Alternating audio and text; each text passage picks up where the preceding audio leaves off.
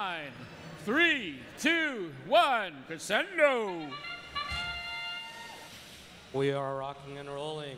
1836 scores at the AM zone.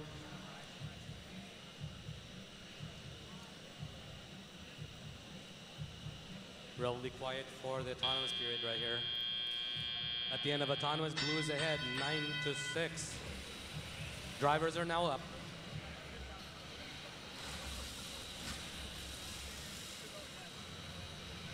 Blue team lining up for the amp score, but misses. Red team, 41-23, just scores at the speaker, and then 56-69 tried to take the next shot, but missed. 2 in a row, 2 misses. 41-23 is lining up to shoot in the speaker. 37-59 just scored in the blue team on the speaker. The cooperation button has been pressed for the Red Alliance. We have flags flying in the red. Source zone. Red, that's the red flags in the blue source zone.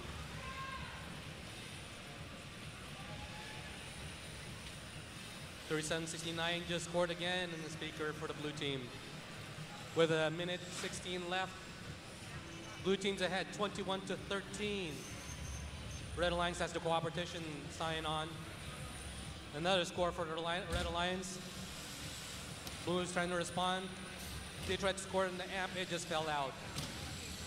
Again, they tried to score in the speaker, that just missed. They're trying to line up for that amp score again, blue team. And I think they got it that time. But Red Alliance responds by putting another one in their amp. Nope, that one fell out.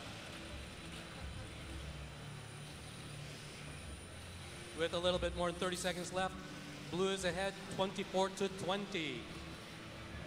Let's see if the Red Alliance can come back here with the last 30 seconds left. 1836 has picked up a note from their source zone. They're trying to score in their amp, trying to help the Red Alliance catch up. But blue is now amplified, and they're going to try to increase that lead. They're ahead 29-21 with only 13 seconds left. Let's see if anybody tries to get on stage.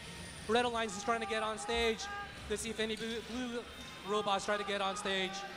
We're down to 3, 2, 1. It's the end of the match. The Red Alliance looks like there's at least one robot on. Let's see how this is scored. It's a blue 34 with red 25.